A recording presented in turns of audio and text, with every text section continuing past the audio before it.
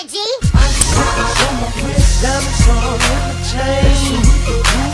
Watch your boy Tuesday. Watch how I do this.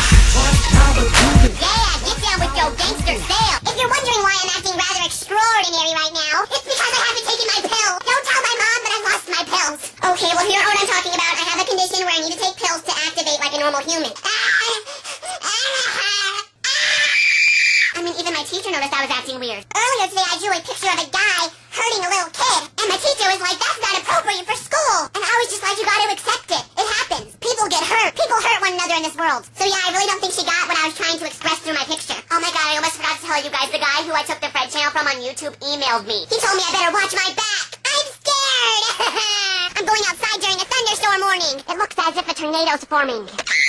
I need medication, I need medication, I need medication, I need medication. I'm gonna ding-dong ditch Kevin's house.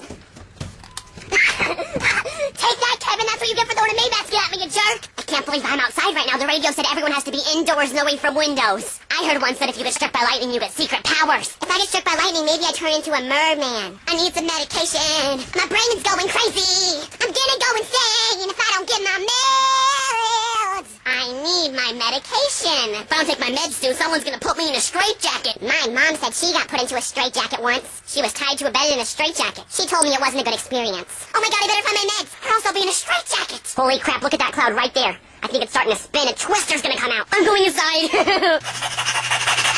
I think because I've been taking the meds so long, I'm addicted to them. I'm